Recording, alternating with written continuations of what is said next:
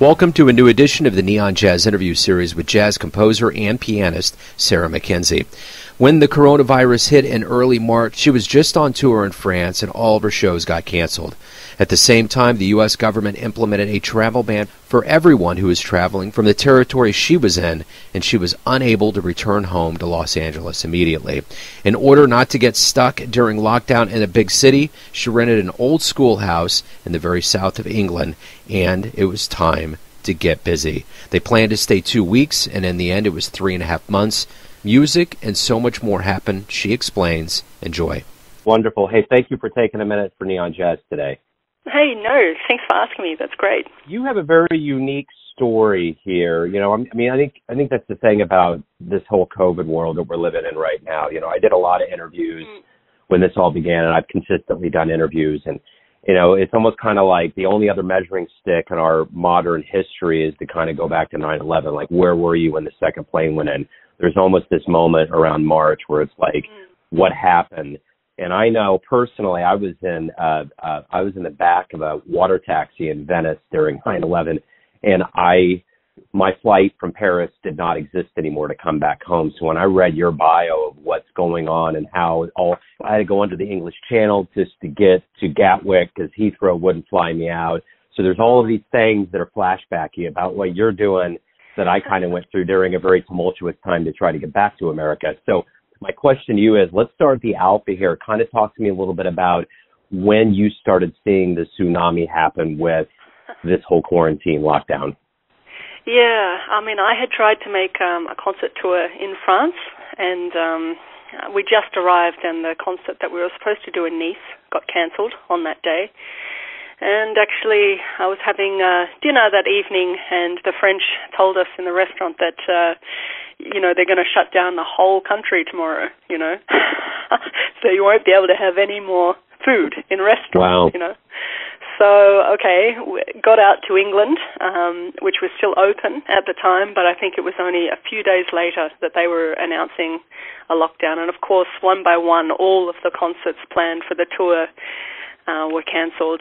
At that point, I guess, if you're in a big city like London, and also you don't have a home there, it's not a good idea, I think, to be locked up in one hotel room. So the idea was to go somewhere where there was a lot of nature, and I think it was a great decision. So I headed down to the south of England, just near Hastings, and it's actually the country park around there is so beautiful, and also the White Cliffs of Dover are only 40 minutes away. So it was an absolutely beautiful place, and the only reason I was there actually is because I found a place in the countryside with a piano. But the place was actually beautiful, a very old English-style, second history listed, sort of almost like a castle, modest, but really very, very, very beautiful. But yes, the draw card was piano, and also they had a recording studio just around the corner with a baby grand piano and a really nice guy there. So it was actually perfect conditions to start working 24/7. So, I was very lucky because we were locked down, but in our hour of exercise, could get out and walk, the coast and, think about everything a little bit more meaningfully, I suppose, and slow down a little bit, reflect, and then come to the piano and just really create for the sake of creating, and then go into the recording studio and record what I'd been working on during the day. So initially it was a very stressful moment, but in hindsight, 3.5 later, it was a real blessing to have that place and to have all the conditions that I had, because it was an incredibly productive time for me. What's strange about what's going on right now is I'm witnessing a very unfortunate deja vu. I know the schools in our area are now closing down again. My kids actually got to go back to school for a little bit, and we're getting ready to go into winter, and everything's closing down. All I hear and smell is March again. So it's a weird kind of thing that's happening, because I think we all thought this was going to get better. Where are you now after all of this? Los Angeles, after 3.5 months, we did discover that we could get back to the States via Croatia, which isn't on the list of banned countries. So, but you have to quarantine there for 14 days. So we've actually done that twice because, as you say, with your kids, you know, they got to go back to school for a little bit. We had a tour which was cancelled, you know, from the first time. They rebooked it, so we tried to make it, and we did make 4 out of the 5 concerts. Oh, wow. But coming back again, we did the 14-day quarantine. But, you know, I'm glad that we made, you know, every effort that we possibly could at this time. I think the tendency is to probably give up, you know, and be, you know, very miserable because it's terrible, you know, particularly for the arts. So many people have just lost their job, you know, lost their whole industry. So I feel very, proud in some ways that through this time we've been able to keep working and keep creating some great things, and also, you know, really try to make every concert that's there. And because also the people, you know, have been locked down for months as well, and particularly in France they were so enthusiastic to have a concert again, you know. So it's I feel very lucky to have had the opportunities that I've had during this time, that's for sure. We're not out of it yet, so No, we're not. I thought we were getting somewhere, but yeah, So was it just unbelievably relieving to be back on stage? Yes, absolutely. And more than that, you know, you think, oh, maybe no one's going to come out. I guess that's the fear. No one wants to see live music anymore. But everyone came out. And, you know, the concerts were sold out. So it was very encouraging to see that, I suppose. So talking about your song, Inspired by the Autobahn, talk to me a little bit about, that's really the single that we're kind of honing in on. And I guess there may be some metaphors with being on a highway with no speed limit, the danger we're living through right now. So kind of talk to me a little bit about this. Yeah, no, well, I composed this song, Schneller, and I don't know what I was thinking, really, but, you know, I love Dizzy Gillespie, and I love that Latin sort of sound with the swing of jazz. I really love, you know, blues and swing. You know, for me, that's jazz. That's everything. And I wanted to create a song based on my experience on the German highway. I was on it recently, and it was terrifying going so fast. And after I picked my hands out of the dashboard, I knew that this experience definitely needs a song. So this is how the song came about, and in Hastings I thought, you know what, this song is, you know, the Autobahn, you can go, there are no speed limits, so you can go as fast as you want, and this is a loud, fast song, so how can I make it more dramatic than it already is? And I thought, well, how about we get the trumpet, you know, involved, and maybe not have one trumpet, but 4 trumpets, you know, that should do it. So I wrote a sort of mini big band thing, and then went about trying to find the right person to play it, and couldn't go past Jazz at Lincoln Centre's Kenny Rampton, who is an extraordinary trumpet player, and who did just a marvellous job on the song, alongside Donald Edwards on the drums. I can't believe I asked for a poinciana groove, you know, something sort of between Latin and Bud Powell, and he came up with something extraordinary with an incredible groove on the cowbell. It's so unique, and the whole thing worked so well, given that we all recorded from our respective countries, and it was put together post. You know, it's quite amazing, really. Yeah. Particularly for jazz, because you would think that actually it wouldn't work because of the nature of the music.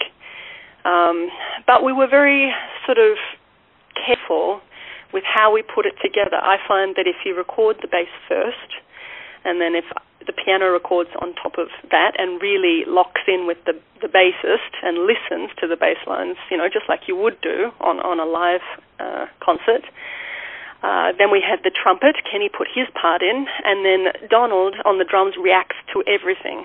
And if you do that, you know, everyone's played their own improvised solos, and Donald has reacted to everything that he's heard. So it is a very reactive recording, actually.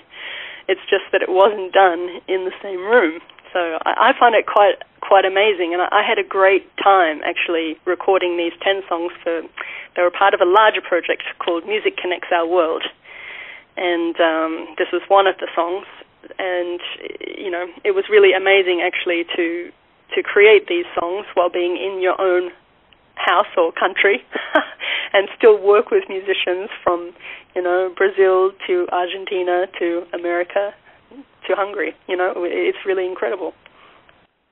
So when we do return to the stage, when things get back to full force, what do you hope both musician and the audience realizes about this time away from live music? I hope they realize that there's always it seems like culture and music are always the first things to go, It's always the thing that is hardest hit, and everyone says, well, it's not an essential service, and that's true. It's not essential, I suppose. It's not.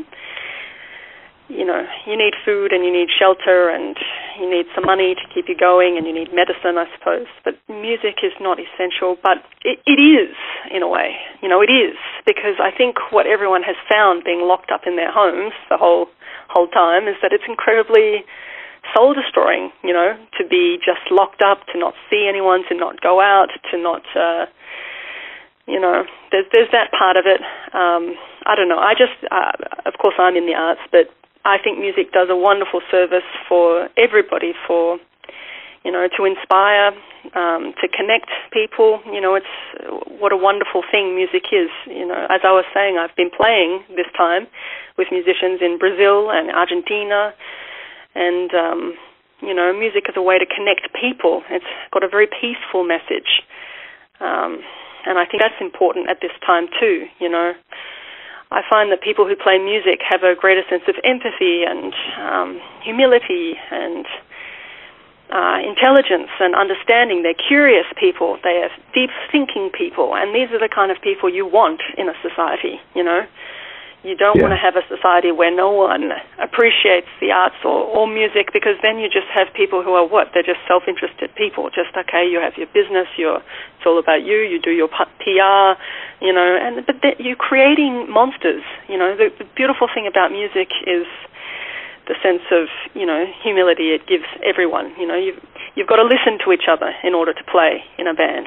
So I just think it's so important, and it's underrated. So I hope that everyone sort of comes back and sees that we really need music and the arts, and it is important. And so I hope that there's some sort of renewed sense of importance placed back on it. I definitely think we need it in order to become a thriving, community.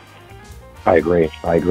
Sarah, thank you for taking a minute out to talk about your journey in this very strange, surreal world. Good luck with the single and with everything as we move forward. I appreciate it. Hey, thank you for having me. That's wonderful. Thanks for listening and tuning in to another Neon Jazz interview, where we give you a bit of insight into the finest singers and players in England, France, America, and spots all over the world, giving fans all that jazz. Thanks to Sarah for her time and story. If you want to hear more interviews, go to Famous Interviews with Joe Domino in the iTunes Store. Visit neonjazz at youtube.com, and for everything Neon Jazz all the time, go to the neonjazz.blogspot.com. Until next time, enjoy the jazz, my friends.